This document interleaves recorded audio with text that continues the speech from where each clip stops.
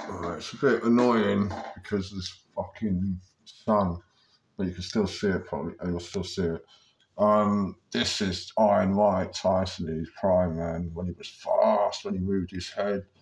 I know he's not finding great fighters, but check this shit out, man. It's got no commentary, but you can just look at the defense, mate. And then when he sees the back, bang, hits him, but it's his head. People forget he used to have an amazing defense, man. He was so fast.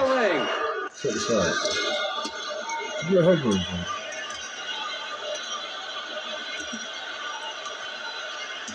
Bang! That was crazy. What's that again? Look at him. He's just defending with speed, head side to side, left hook, fast.